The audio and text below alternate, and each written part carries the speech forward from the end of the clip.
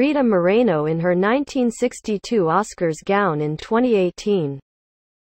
Recycling has never been more elegant.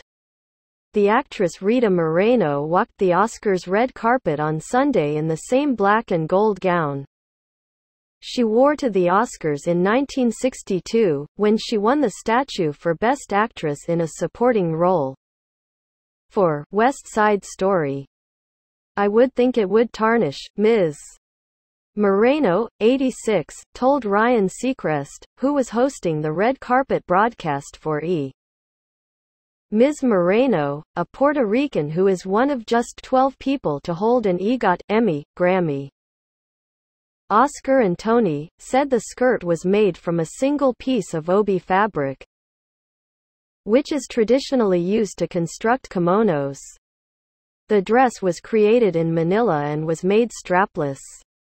And unlike the first time around, she accessorized it heavily, wearing a black headband, a black and gold collar necklace, a chunky bracelet and earrings and elbow-length gloves, which she also wore in 1962.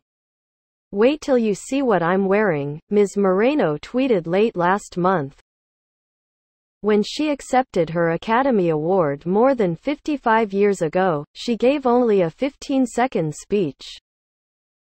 Why? She had no clue that she would win, she told Mr. Seacrest on Sunday night.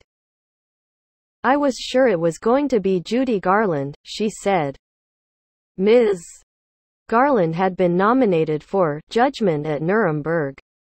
Ms. Moreno now stars in the television show One Day at a Time, a reboot of the 1970s-80s Norman Lear sitcom of the same name.